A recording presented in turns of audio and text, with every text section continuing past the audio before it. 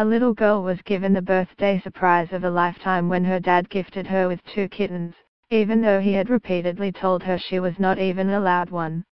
7-year-old Robin Metcalf opened a box in her living room, and couldn't hide her excitement when she found an adorable kitten hiding there at home in Widnes, Cheshire.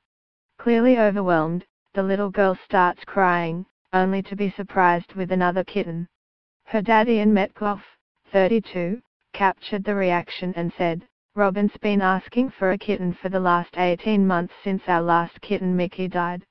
She kept asking me for a kitten, but I always said no, so she called me Grumpy. I had to keep up the grumpy persona for 9 weeks to keep it a secret from her."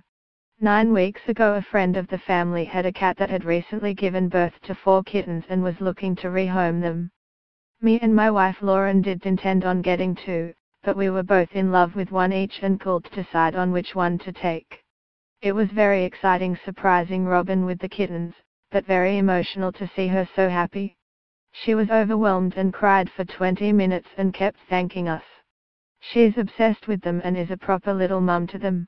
All smiles.